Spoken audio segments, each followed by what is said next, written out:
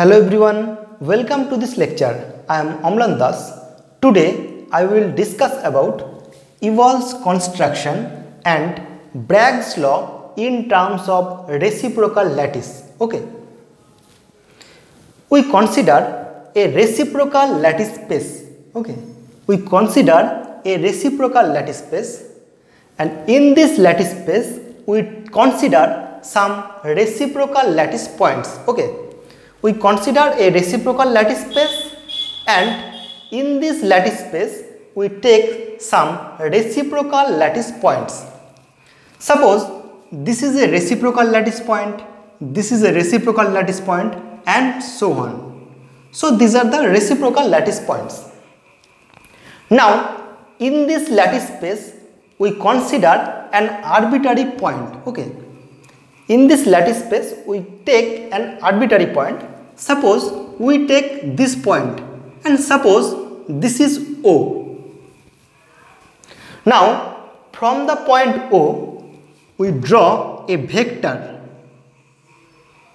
From the point O we draw a vector whose length is equals to 2 pi by lambda. Okay. And suppose this point is A. So this is OA vector. So from the point O, in this lattice space we considered an arbitrary point O, and from the point O we draw a vector whose length is equals to 2 pi by lambda. And suppose this vector is K vector. Okay. So from the point O we draw a vector OA is equals to K vector.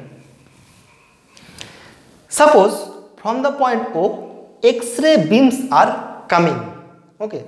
So in this figure actually what happens? X-rays originate from O and it strikes a reciprocal lattice point at A. Okay. And this vector is denoted as K vector whose length is equals to 2 pi by lambda. Okay. Now with O as a center and 2 pi by lambda as a radius, we draw a sphere. Okay.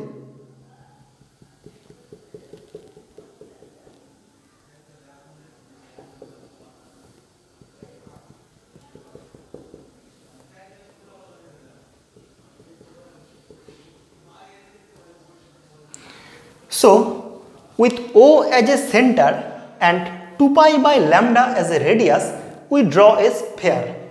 Actually in 3D it is a sphere, but in 2D it is a circle. Now we draw here in 2D, so it is a circle. Okay.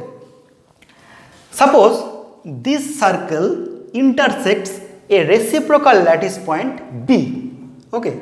Suppose this circle intersects a reciprocal lattice point B.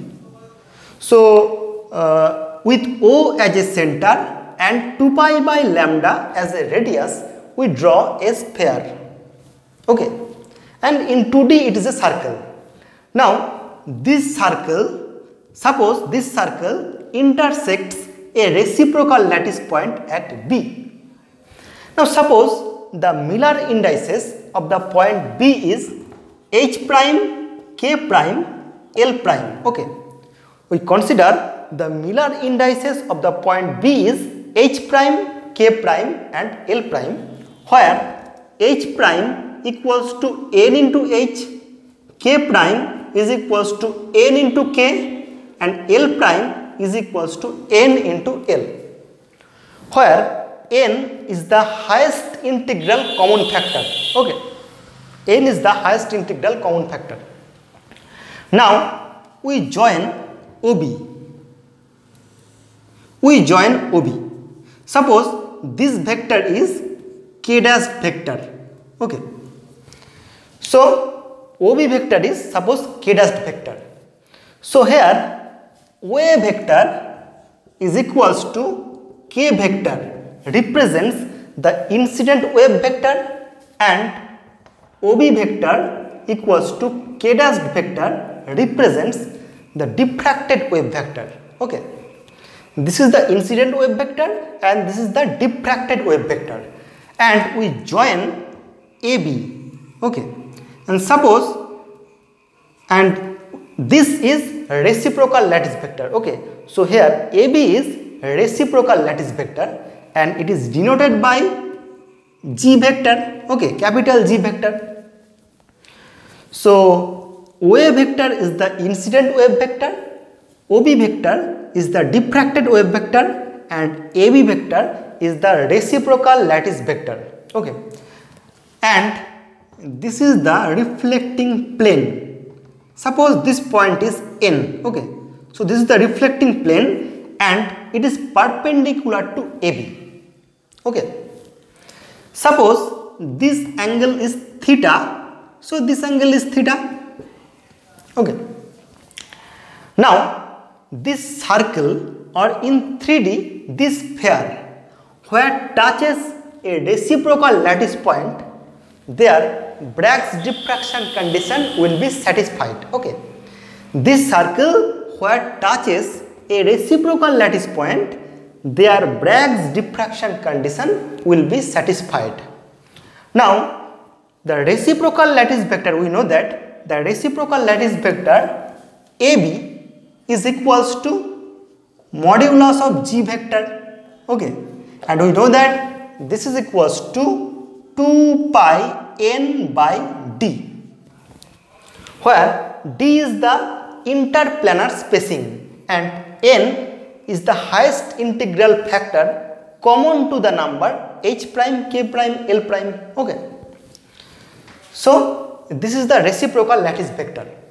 Now this is k vector, this is k dash vector, and this is g vector. Okay, so we can write in this figure, we can write k dash vector is equals to k vector plus g vector. Okay, k dash vector is equals to k vector plus g vector.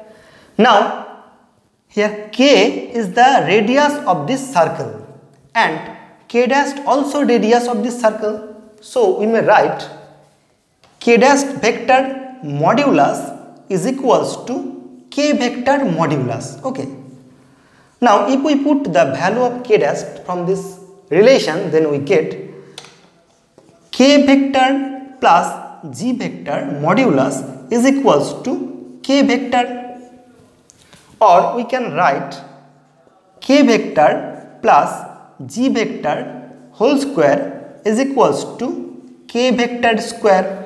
Okay, or we may write k vector square plus 2k vector dot g vector plus g vector dot g vector is equals to k vector square.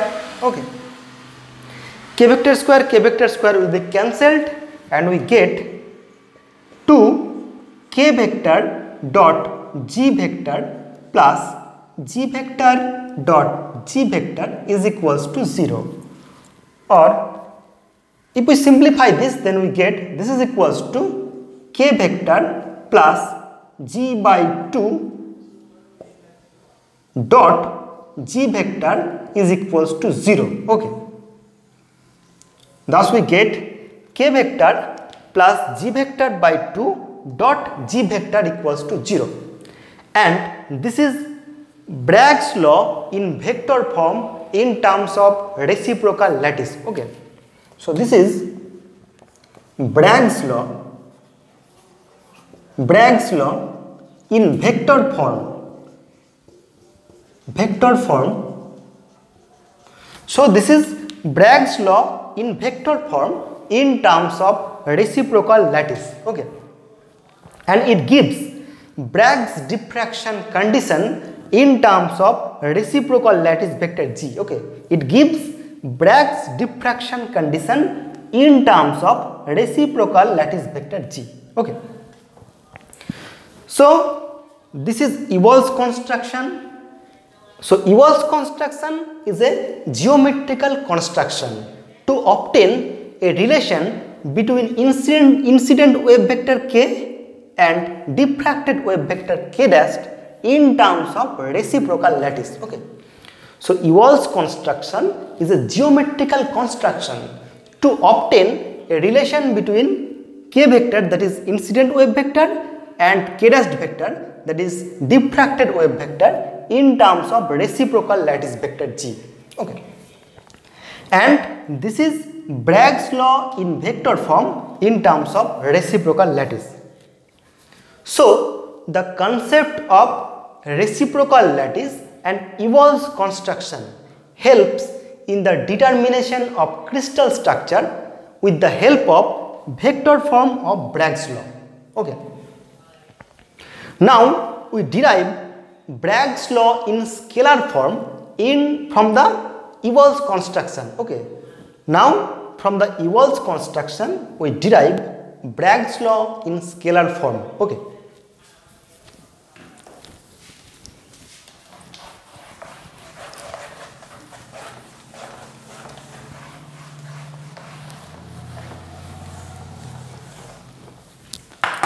So now we derive Bragg's law in scalar form.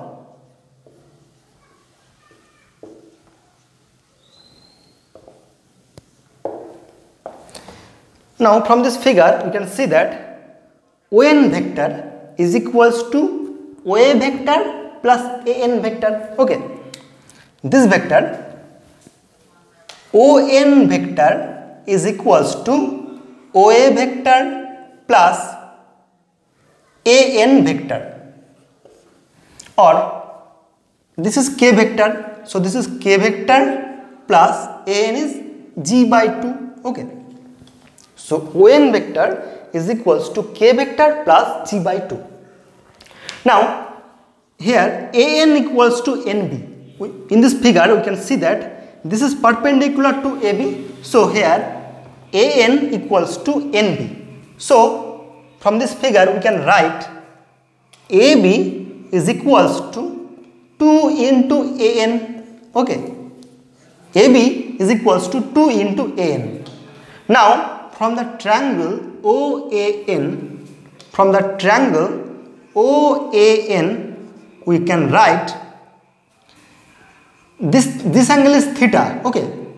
And this is perpendicular and this is hypotenuse. So from this triangle OAN we can write sin theta is equals to perpendicular is AN by hypotenuse is AO or OA. Okay. So AN is equals to OA sin theta. Okay. Now OA, magnitude of OA is K. So this is K sin theta. Now we know that K equals to 2 pi by lambda. So this is equals to 2 pi by lambda into sin theta. So we get AN is equals to 2 pi by lambda into sin theta. If we put the value of AN in this equation, then we get AB is equals to 2 into AN is 2 pi by lambda into sin theta. Suppose this is equation 1. Okay. We get AB is equals to 2 into 2 pi by lambda into sin theta. Now we know that AB is the reciprocal lattice vector. Okay. And we know that AB is equals to modulus of G vector, and this is equals to 2 pi n by d. Okay. Suppose this is equation 2. Now comparing equation 1 and 2, we get 2 pi n by d is equals to 2 into 2 pi by lambda into sin theta. Okay. 2 pi will be cancelled, and at last we get 2d sin theta equals to n lambda. Okay. 2d sin theta equals to n lambda. And this is Bragg's law in scalar form. Okay. This is Bragg's law in scalar form.